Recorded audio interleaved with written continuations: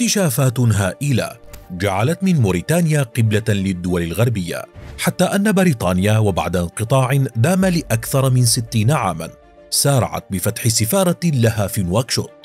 بدأت الحكاية عام 2012 مع شركة كوسموس إنرجي الأمريكية التي اكتشفت بئر السلحفاة، ومن قبله حقل بير الله، وهو أكبر حقل في العالم يكتشف عام 2017. حقول ستحدث نقلة نوعية في الاقتصاد الموريتاني وتجعل منه منافسا عالميا لا يستهان به، وقطبا مهما في صناعة الغاز بالمنطقة. فما هي حجم الثروات التي تكتنزها الأراضي الموريتانية؟ وكيف ستغير أحوال الناس 360 درجة؟ قبل متابعة هذا الفيديو لا تنسى الاشتراك بالقناة وتفعيل زر الجرس والإعجاب بالفيديو. السلحفاة وباندا. تقع موريتانيا على مفترق طرق استراتيجي في شمال إفريقيا وفي قلب العديد من ممرات الشحن الأطلسية. تستفيد الدولة من موقعها المتميز بساحلها الأطلسي الذي يزيد عن 754 كيلومتر، إضافة إلى قربها من أوروبا، فضلا عن إمكانية الوصول المباشر إلى الأسواق الإقليمية المهمة مثل المغرب والسنغال ومالي والجزائر. هذا الموقع المميز الذي تتمتع به موريتانيا سيزيد من فرصها في تطوير الاقتصاد، خاصة بعد اكتشاف الغاز.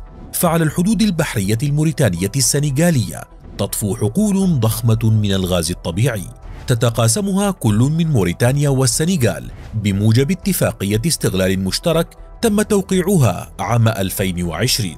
جذبت هذه الثروات الهائلة عمالقة شركات الطاقة في العالم، ويعد حقل حميميم من أبرز الحقول المشتركة، والذي تقدر احتياطاته بأكثر من 450 مليار متر مكعب من الغاز، والذي من المتوقع أن ينتج سنويا حوالي 2,500,000 طن من الغاز المسال. شركتي بريتش بتروليوم وكوسموس إنرجي هما المسؤولتان عن هذا المشروع الذي سيعود عليهما بعائد يصل إلى 151 مليون دولار سنويا. أما موريتانيا فإنها ستحصل على عائدات مالية تصل إلى 19 مليار دولار على مدى الأعوام 30 المقبلة. وعلى بعد 60 كيلومتر في البحر من نواكشوط يقع حقل باندا الذي تقدر إمكاناته بتريليون و200 مليون قدم مكعب.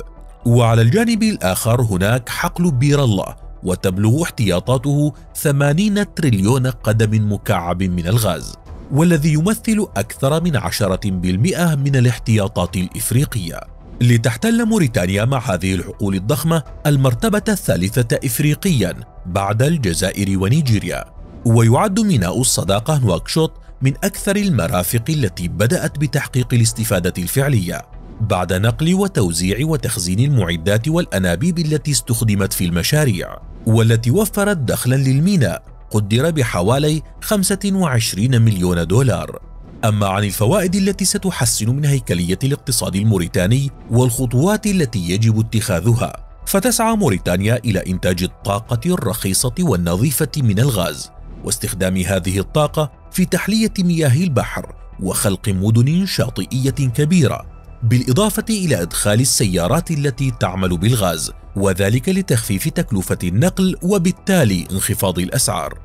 وبالرغم من التوقعات الكبيرة في إحداث الغاز نقلة نوعية في موريتانيا، إلا أن هناك مخاوف عدة بهذا الشأن، وأهمها هو زيادة تأثير الأطراف الخارجية وخاصة العربية منها لتحقيق فوائد اقتصادية لها، وبالتالي فإن ما يصل للموريتانيين ليس سوى القليل. فما رأيك؟ هل ستحقق موريتانيا نهضة كبيرة من خلال هذه الاكتشافات أم ماذا؟ للمزيد حول الغاز في إفريقيا شاهد من هنا آخر الاكتشافات في المغرب.